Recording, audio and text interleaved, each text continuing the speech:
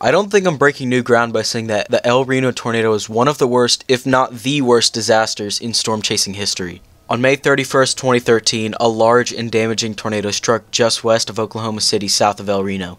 This tornado quickly expanded into the largest tornado ever recorded, an unimaginable 2.6 miles wide. This rapid expansion, along with a very deviant path, ended up causing the deaths of 4 storm chasers, the first tornado to do so. Winds of over 290 miles an hour were recorded inside of the tornado, putting it up there with Bridge Creek Moore as the fastest tornado ever.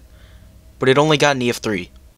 Well, not at first. The tornado was originally rated as an EF5, but in late 2013 it was downgraded to an EF3.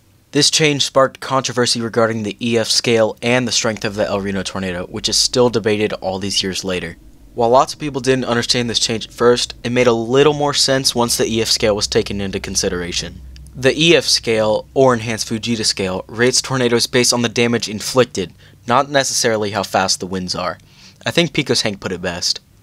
So basically, if the core of a tornado harboring winds over 200 miles per hour doesn't impact any structures, but its outer bands knock down the lawn chair you left out at the fishing hole, that tornado is an EF0.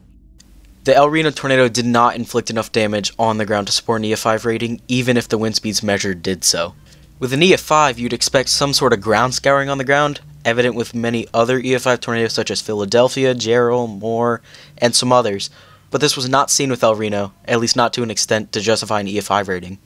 Other evidence points to trees not being debarked, no houses sustaining EF5 damage, etc. The highest wind speeds, at least what people point to as evidence of it being an EF5, come from the subvortices orbiting inside the whole tornado. These wind speeds were likely for a short period of time, at most a few seconds, and no buildings were impacted by any of these insanely fast subvorts. If the tornado had occurred even a few miles to the north, it would have gone directly through the town of El Reno. This would have 100% earned it an EF5 rating, and it would have been one of the worst tornado events, especially since more had just occurred 11 days prior. That's going to be it for this video. If you'd like to see more, please like and subscribe.